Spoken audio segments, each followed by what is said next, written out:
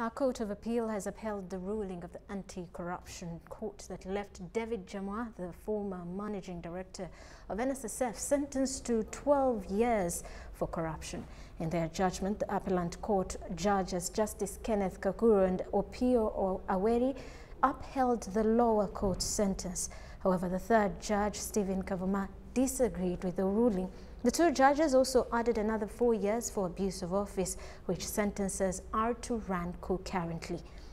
The appeal was filed by the applicant's lawyers who were challenging Jamwa's sentence of 12 years in jail after being found guilty of corruption.